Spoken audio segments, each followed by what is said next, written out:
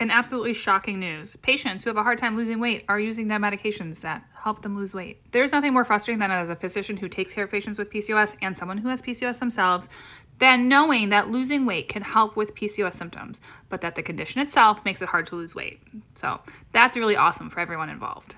And so it only makes sense that now that we have medications dedicated to just weight loss, that patient population is using them. And I'm gonna come back to this part right here because that is my main argument in this video, that it's not approved for this patient population, despite all the good things it does. Improve glucose control and weight loss, as well as improvements in menstrual regularity and a decrease in ovarian cysts. And in current mice studies, they're even seeing it go beyond just the losing weight. They're seeing a decrease in inflammation in the ovaries and even help lower androgen levels, which goes beyond just losing some weight.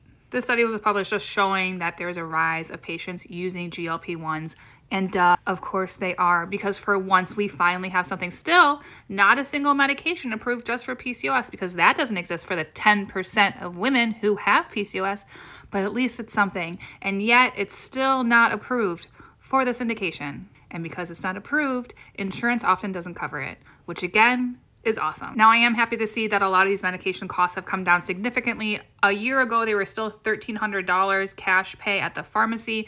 Now, a lot of times you can get them for around $300 to $400 a month, which is still an insane amount of money, but at least a little bit more attainable than it used to be. But what we need and really should be demanding is that insurance covers this medication for this condition that so many of us have and have so many lifelong implications on our health outside of reproduction.